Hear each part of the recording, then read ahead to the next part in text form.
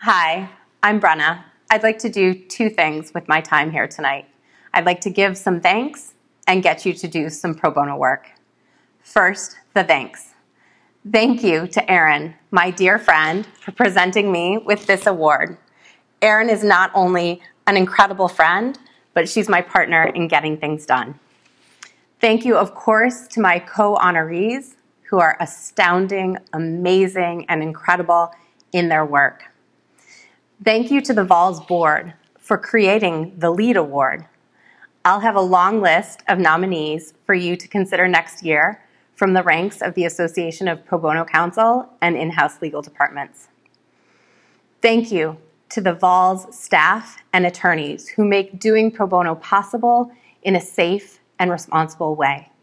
And thank you to all of you who are listening in tonight. Supporting VOLS right now is the right thing to do.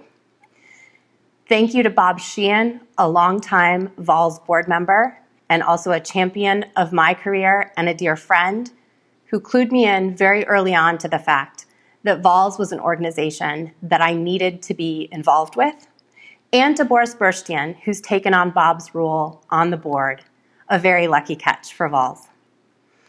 Thank you absolutely to my firm, Skadden, to our pro bono team, and to our volunteers who make good on our promise that pro bono is the responsibility of every single lawyer.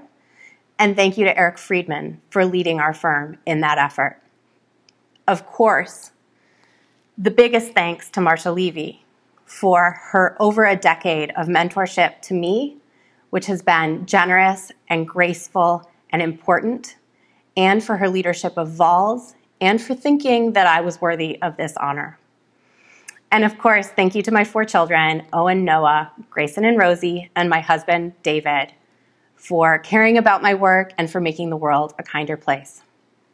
So every time I have the chance to have people listen to me about why they should give of their time and their service and their skills, I think about what's the most important thing you could hear from me right now. Here's where I am on that. We are in an extraordinary moment. We are in an extraordinary moment of possibility. We got here through tremendous pain and quite a lot of bravery. This is a moment where lawyers have to dig into their responsibility and where all of us have to dig into our humanity. But let me be clear, we are not in an extraordinary moment because the world has never seen horrifying disease. And we're certainly not in this moment because racism is new.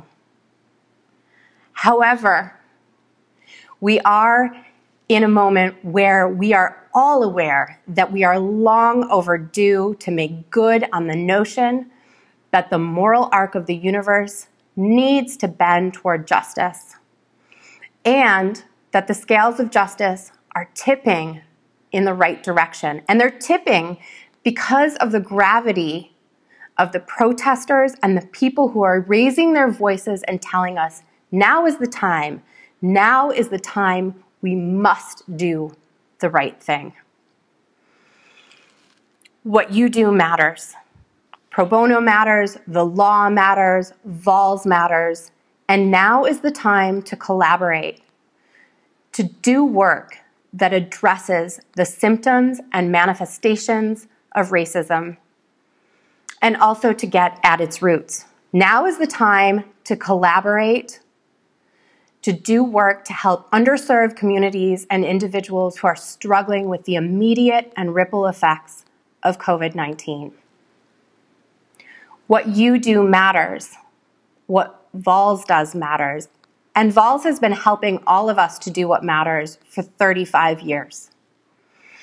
So I hope that you'll take a minute, or maybe more than a minute, to think about what do you have to give. And if I can be helpful in that, I want to be helpful in that. But please, take a minute and think about what do you have to give? What could you do? And give that. Do that. Thank you.